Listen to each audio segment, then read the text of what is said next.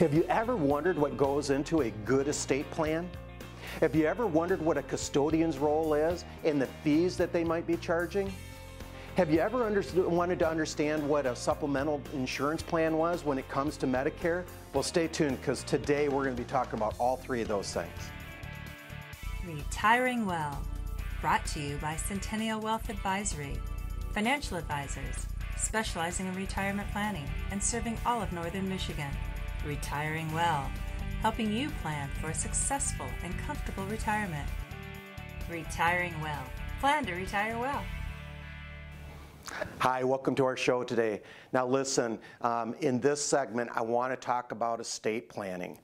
At Centennial Wealth, there's a number of things that we do. One is obviously wealth management, but we also do income planning, we do tax planning, we do long-term care health care planning, and we do estate planning. Now, when we do estate planning, we're not attorneys, but we can talk to our clients about estate planning, but then what typically we will do is bring an attorney alongside to fill the gap, to prepare those legal documents that are necessary for that estate planning. So I want to make that disqualification right away. I'm not an attorney, and if you want to have some estate planning, I suggest that you talk to an attorney.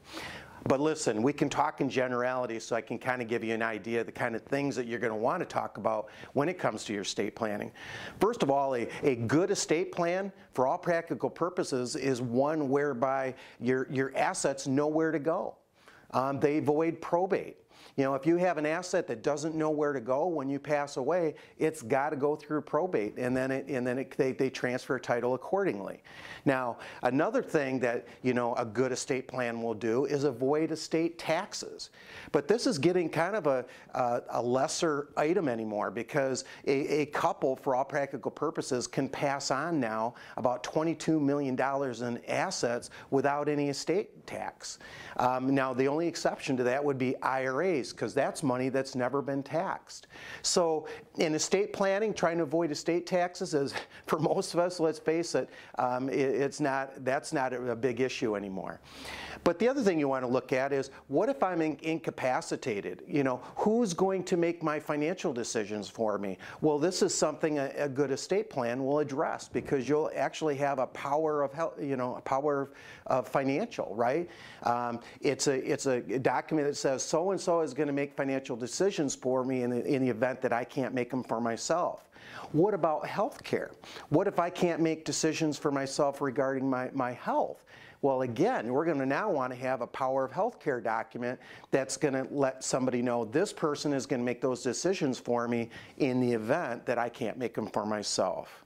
Now, a lot of people will say, Larry, I got a will. I think I'm all set. Well, first of all, you may have a will, but if you don't have that power of financial and health care, you're going to miss a couple things there. But you have to understand, a will only sees the light of day if anything goes through probate. Now think about that. The will becomes the instruction manual for probate, because it tells everybody out there, hey, if I haven't designated this ahead of time, in the event that I pass away and this is going to probate, here's where I want my assets to go. So if you have a good estate plan that avoids or has assets that know where to go, the will may never see the light of day. But most attorneys are going to tell you, hey, you still should have one just in case some assets got missed. Now, another one that a lot of people ask, Larry, do I need a trust? It used to be that, if you wanted to have your house know where to go, for example, you could put the house in the trust, and then when you passed away, because that trust is kind of a living, breathing thing, right? It lives on beyond you, then the trust would not have to go, or the house would not have to go through probate. It would be determined in the trust and could be sold within the trust and then distributed to the beneficiaries. Today, though, they have what they call a ladybird deed, meaning you can put language right in the deed. Doesn't change your ownership in any way, doesn't change the way you can use the property. Matter of fact, you could still sell it if you want. But it just simply says, it's like setting a beneficiary designation on it. It says that, hey, when we pass away, here's where we want it to go. Completely avoids probate, because your heirs just simply take the certified death certificate down to the deed office and basically change title. Completely avoids probate. So now you don't need a trust necessarily for that. But here might be an area where you might need a trust. Let's say I have a younger beneficiary, and if they got a lump sum of money, they may not know how to handle it, and I might be concerned about that. Well, maybe through a trust I can say, hey, I want my money to go to the trust, but I want that beneficiary to wait till maybe they're a certain age where they might be able to handle it better. Well, now the only way I can do that is maybe through a trust. All right. Listen, I know I've given you a lot in just a very short segment, but these are things that you want to get taken care of. It's a proven fact that the older you get, the less likely you are to have these things done. So we encourage you, if you don't have an estate plan, give us a call. We'd love to at least sit down and talk with you, kind of give you an idea of the kind of things you might need, bring alongside an attorney to maybe help you with some of those docs so you have a good estate plan. So I encourage you, give us a call. You know, Larry, what a great episode, segment that you did there on estate planning. You know, I think often folks come in and when we bring up estate planning, they think, boy, that's something I've been wanting to do for a long time. That's something that's been on my mind, but they always tend to put it on the back burner, even though it's something that's so important. They know it's important, but yet when you're sitting there thinking about all the stuff you have to do, it tends to fall back to the back of the list, and it doesn't get revisited as often as it should have. You know, one thing here at Centennial Wealth that we do is constantly keep that front of mind. We recognize the importance of estate planning, not only for you, but what about all those loved ones left behind? Or maybe you're philanthropic in nature and you want to leave money. It's really important that you have that identified and laid out, you know, and that we stay on top of that. Yeah, and Art, it makes me think of back in the day. Art and I, believe it or not, at Traverse City West Middle School, he was the center, I was the quarterback, and I look at it of, you know, being the quarterback of the team and ultimately trying to figure out with that retirement plan, estate planning is a key piece of that. And so it's really important when you're going into retirement or in retirement to have that estate plan matching up with your income plan, your investment plan, tax plan, all of those different areas, all working together.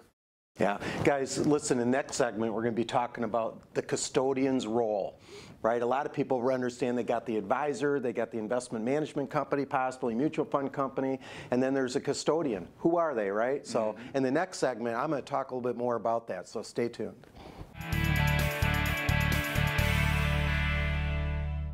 Today's retirement challenges can be mastered. Knowledge is power because you can confidently plan ahead and make educated financial decisions for a successful and comfortable retirement. We are Centennial Wealth Advisory, financial advisors specializing in retirement planning, serving all of northern Michigan with offices in Traverse City, Cadillac, Petoskey, and Gaylord.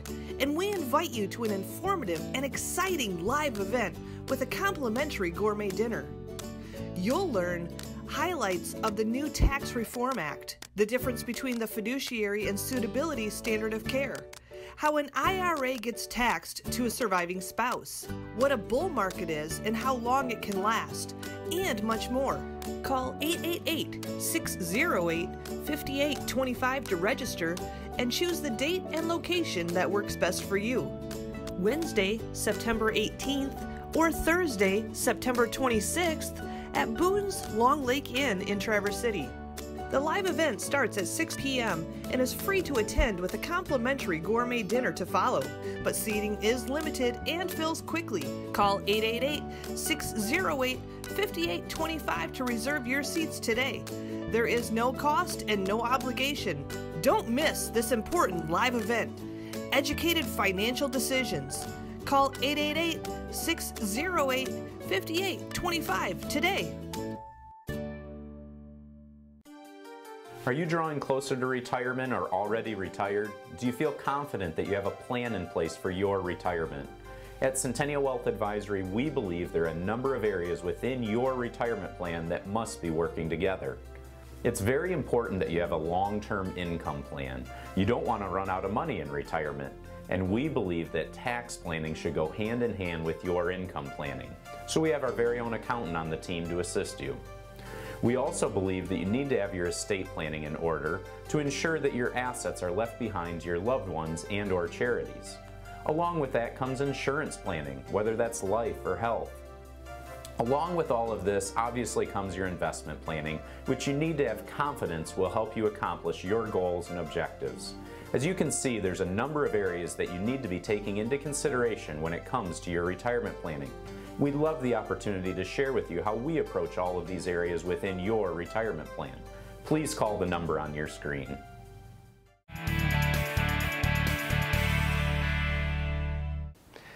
Okay, in this segment we want to talk about custodians. You know, what is a custodian's role? What is their function per se? Well, a custodian's role is basically to hold your assets. Okay, very important. Not only hold your assets, but report to you everything that's going on in the account. Now, there's a number of different custodians out there. There's, I'll just name a few. There's TD Ameritrade. You could have an account. You could use Charles Schwab as a custodian. You could use Fidelity as a custodian. But this is going to be somebody that's holding your assets and reporting to you everything that's going on in that account. Very, very important. Now, why is that important? Because, listen, you don't want to have what's called like a Bernie Madoff situation, right? What went wrong in that case? Well, people wrote checks to Bernie's company, right? Bernie took possession of those funds and then was doing the reporting back at the same time to the parties. Well, what was going on and what he was reporting were two different things. So very important, if you're going to be working with somebody in the investment management field, that there's always a third party out there acting as a custodian that's holding the assets, again reporting to you everything that's going on in the account, so that so you know and you have the transparency of seeing, hey, you know, there's no funny things going on here. What I have is what I have. Now, you got to understand too that when you're working with these kind of accounts, there could potentially be fees. All right. If there's a management company and they're making trades, well, that custodian, they've got to make money, right? So they're typically going to make their money by the trading fees. So let's say you've got an investment manager, he's buying one stock, selling another. Well, what's the cost of that? Well, you're going to want to know that. All right, because different custodians charge different fees under different situations. So it's going to be very important. You want that custodian, but what's their role? What's their fees going to be in that? Now, a lot of custodians, people will close an account and they'll get hit with this end fee. All right, or what they call a closing fee. Well, a lot of custodians, especially if they're dealing with IRAs, right, have to report at the end of the year on some 1099 whether you did a rollover from a custodian to custodian or you took a distribution. All right, meaning you'd had the money come out of the IRA to yourself. Because of this reporting requirement at the end of the year, they will typically want to charge you a closing fee to close the account. Maybe $50, maybe $75, but you know you're going to have that. But for the most part, other than those closing fees, usually you're just going to have a trading fee. Now, a lot of these custodians have a retail side. Now, I mentioned earlier, Charles Schwab. You know, now you might be a custodian under one situation, but they also have a retail side. So just the same with Fidelity. They have a retail side. So just because I might be working with them as a custodian doesn't necessarily mean I'm working with them on the retail side of things. So for example, Fidelity has their own funds. All right, they have their own managers. Well, I may or may not be working with that side, but knowing the relationship is going to be very, very important. Now, there's other parties involved in the whole investment relationship. You know, you've got the custodian holding your assets, but now you have an advisor. Okay, the advisor, what's the advisor's role in this? What are they doing for you? What are they charging? Very important to know. Are they charging a fee based on the assets that are under management, or are they selling you something and they get maybe a commission up front? There's a lot of mutual funds that could be a whole segment in itself where they're front loaded, meaning the advisor is going to recommend a mutual fund and there's going to get a commission up front. So you're going to get charged fee. That's how the advisor is getting paid. Knowing how the advisor gets paid is very important. Are they getting a commission? Are they getting a percentage based on the assets that they're managing?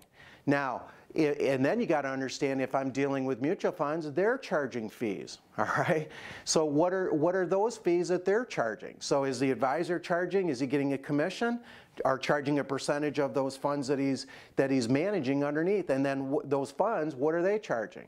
There's a lot of parties to this whole investment relationship, and knowing exactly who is playing what role and what the fees are each one is charging is very important. So I encourage you, we actually have the ability to get behind any portfolio and extrapolate all those fees so you see exactly what you're paying. Don't you think you have a right to know? Well, if you want to know, please give us a call. Really good information there, Larry, and a lot of times people aren't really familiar with the custodian, what sort of role they play, but just as important with that is understanding for your advisor and ultimately what services they're going to be providing for what they're ultimately doing within your account. So there may be different areas that they'd be talking to you about, specifically about tax planning. We talked about earlier on the show, maybe talking about estate planning and some of those other areas that are very important are when it comes to retirement planning and so vital from our perspective at Centennial Wealth. No, it's absolutely true. And one of the things often we see here, guys, that come in is somebody that has life insurance, you know, different from their investment portfolio, maybe something they got as a younger person or in a family and they've just held on to it. You know, that's structured totally different then. Your fees are going to be different. What are you getting for that? Obviously, if it's life insurance, you're getting a death benefit. Well, you're not. Your family would be, right? But that's there's going to be different costs associated with that. Typically, the agent in that record is paid by a commission from the life insurance company, but there are other fees for the cost of insurance and stuff that comes about with those policies. Guys, I'm actually surprised how many people don't know what they're paying in fees, right? I mean, how many times have we asked them, hey, what are you paying, you know, your money managers, and they have no clue. We actually have the ability to get behind any portfolio and tell you exactly what you're paying in fees. So I encourage you to give us a call. Let us take a look at that for you. Make sure that you're not paying any unwanted fees. Let's just put it that way. All right, in the next segment, guys, we're going to have Dawn join us, and she's going to be talking about Medicare supplement plans. You know, when you turn age 65, you know, they get inundated with mail. You might even get somebody stopping at your door, right, trying to sell you supplement insurance plans. And wading through all that information could be kind of complex. So having somebody that can help you with that is very, very important. So we're going to have Dawn join us, talk more about that. Stay tuned.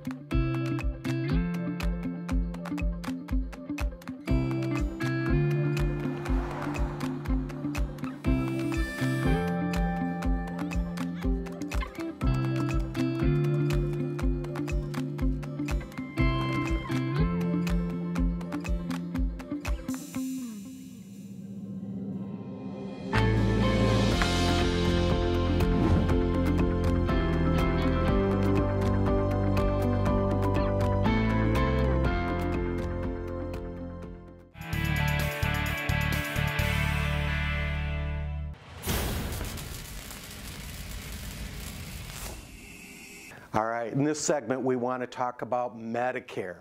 Now, believe it or not, when you turn age 65, the whole world knows about it.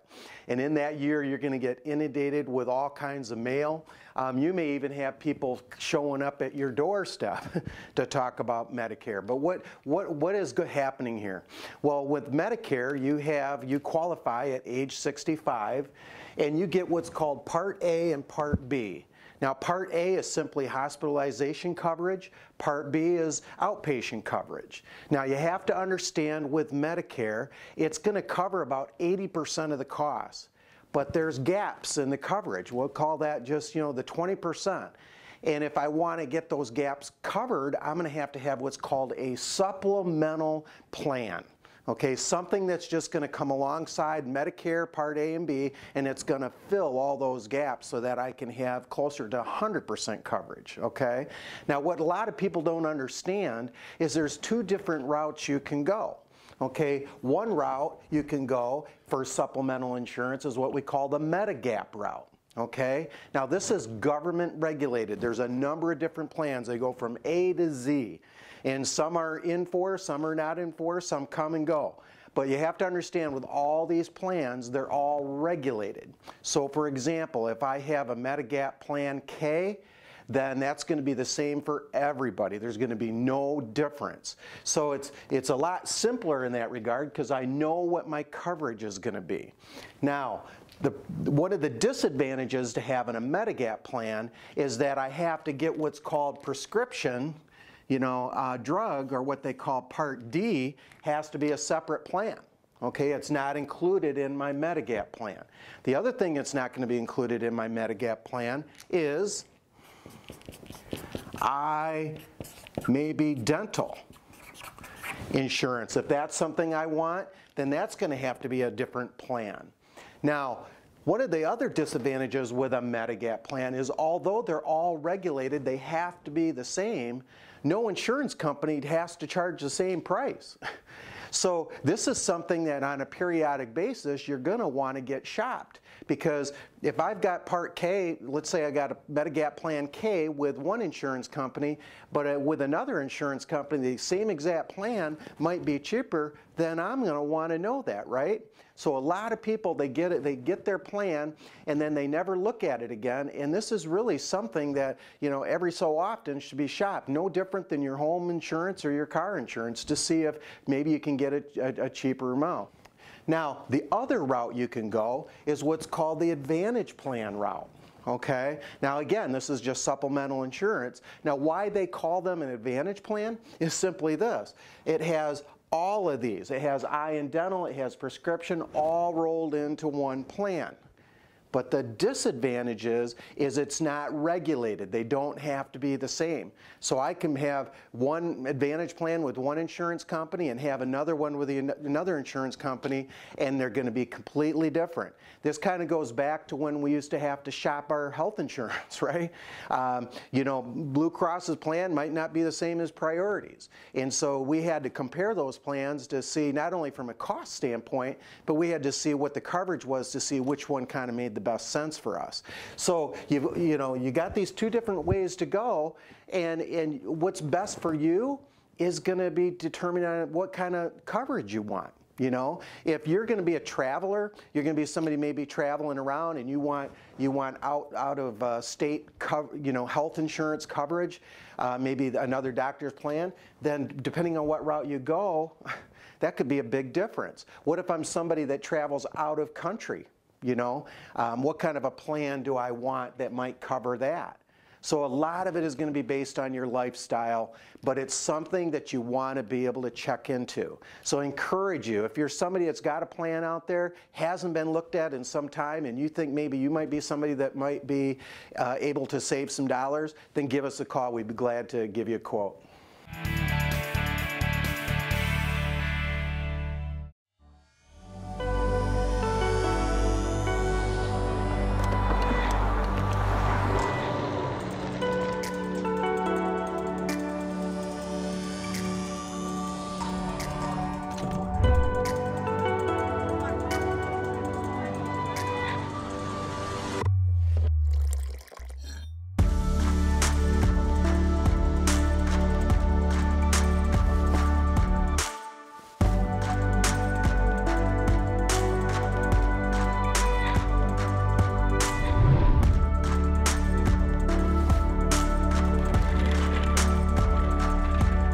We look forward to helping you plan to retire well.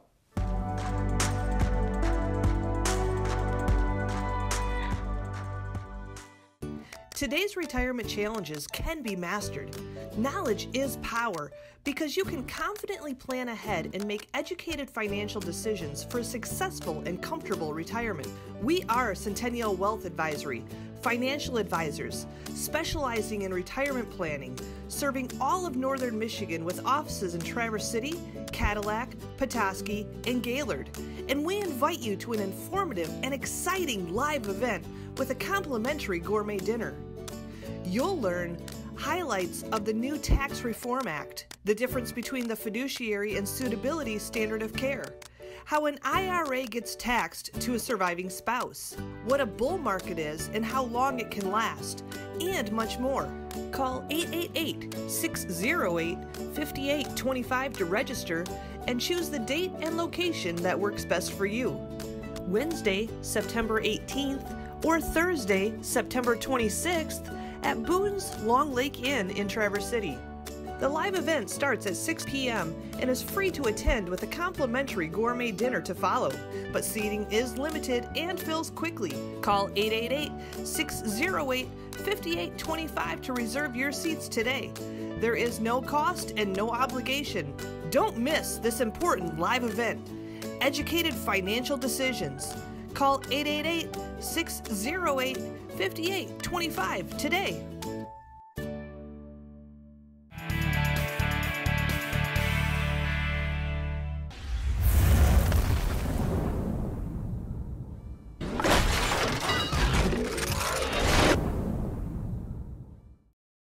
A lot of good information there talking about health insurance and what that looks like when you get to age 65 and older when it comes to Medicare. And again, one of the things that we like to look at is all those different areas of retirement. So we're not just talking about investments. We're looking at taxes. We talked about estate planning earlier. And one of those major areas that we've seen change a lot over recent years is health insurance. And we sort of look at it. That's why we have Dawn here on the show with us, is looking at it prior to age 65, that segment, and then also when you get to age 65 and older with Medicare. And so Dawn, you've been having some conversation with folks lately, and if you don't mind, maybe share a little bit about what you've experienced there. Yeah, a lot of what I've been experiencing so far is I've had several people come in just prior to 65, just for that education piece. What is Medicare?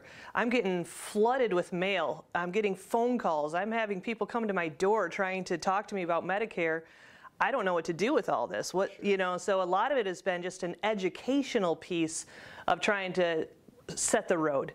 The other piece that is fun for me is the people who are over 65 and maybe already have that Medicare supplement plan. To be able to sit down, premiums rise over the years. If you've had the same supplemental plan for 2 years or more, those premiums continue to rise and rise and rise. So some of the most enjoyable times that I've had with clients is coming in, sit down, we run a quick quote in less than really 5 minutes time. And sometimes up to $50 per individual. I had a couple come in, I was going to be able to save them $110 per month. That's a fun conversation to have with the client. So right. Yeah, so those are just a few examples. Yeah, Dawn, I really appreciate that. You know, you're a health insurance agent, and us as financial advisors can really appreciate your job, especially when you're saving somebody money, right? Yeah. I mean, as anybody, they want that. If you're getting the same coverage for less dollars, hey, that's a win. But the thing that always amazes me, and when you and I have worked together on some cases and tried to help some folks, is how many cases people don't align their retirement plans or financial plans with their health insurance, and especially those before 65 years. Then that can play a role on the dollar amount for premium, right? Absolutely, yeah. Your income plan, which you guys do great with, fits right into that prior to 65. And you really want to watch how much income, because those tax subsidies that you can get for your health insurance really plays a big factor, upwards of $1,000 per month difference. Yeah, no, Dawn, that's really great information. If you're sitting out there today watching and you don't feel that you have a holistic approach to your retirement plan, give us a call here at Centennial Wealth Advisory. We'd love to sit down, walk through that with you, and get you on the right track so you can retire well.